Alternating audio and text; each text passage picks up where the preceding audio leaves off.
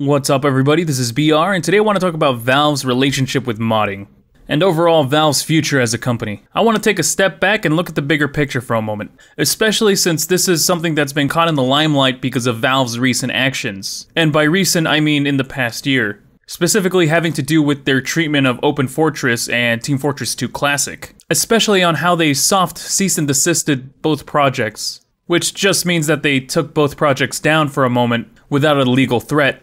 Specifically to save face for one reason or another. And this really sucks in a monumental scale because, well, Valve used to be known for supporting mods and helping creators make their own versions of Valve's IPs. In fact, if you go to Steam right now and look at the tools available, almost every single Valve game has some sort of SDK that allows you to modify the game in some way. And if for whatever reason you showed that you needed more tools than what were available, Valve would happily give you their source codes and other assets, of course under NDA, in order for you to accomplish your goals. But that kind of support now just seems like a fever dream, something that happened many millennia ago. Many people are still waiting for the Source 2 SDK to be launched like Valve promised back with Half-Life Alyx's release, but a lot of us know that that is never going to happen.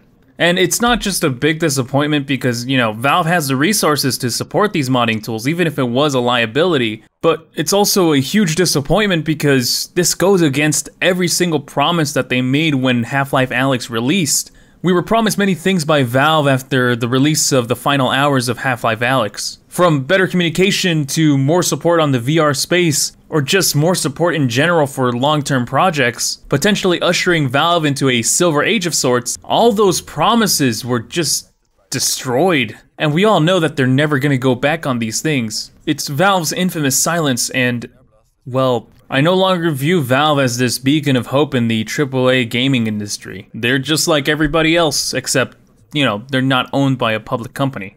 And, well, to be fair, we all probably should have had that sentiment many years ago.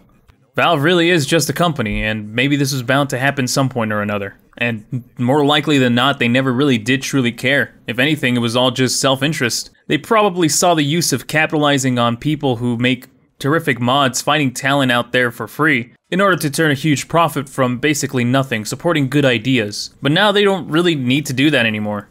They have an endless stream of money, so there really is a necessity to invest in any new projects or IPs. I really wonder how many projects Valve has bought out over the past 10 years and just promptly canceled because nobody else wants to work on it. It could also very much well explain why they're so interested in hardware. It's a brand new avenue to expand Steam outside of the Windows computer, and really don't think that Valve is just doing all of this out of the bottom of their heart.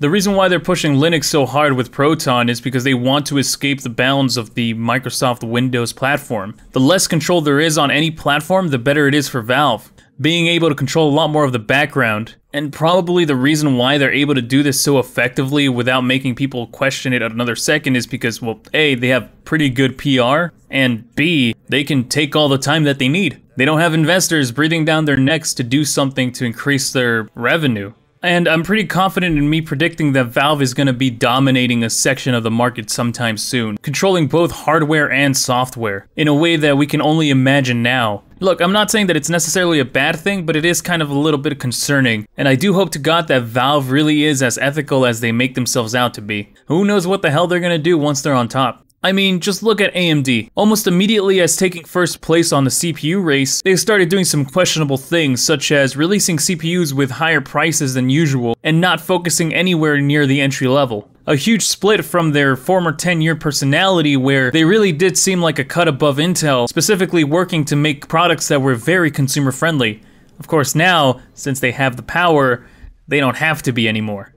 But I'd really like to hear from your perspective. Valve has done a lot of good for the gaming industry, even if a lot of it had to be squeezed out by other governments. But I mean, at the end of the day, Valve is a better company than other AAA studios. I mean, it's no competition. But could this be the beginning of the downward spiral? And at the moment, I'm not sure what to think. So please leave your opinion on the comment section down below. I would really love to see your perspective on this. If you found this video interesting, like it if you like it, dislike it if you disliked it. If you'd like to see more content like this in the future, please consider subscribing, and I'll talk to you later.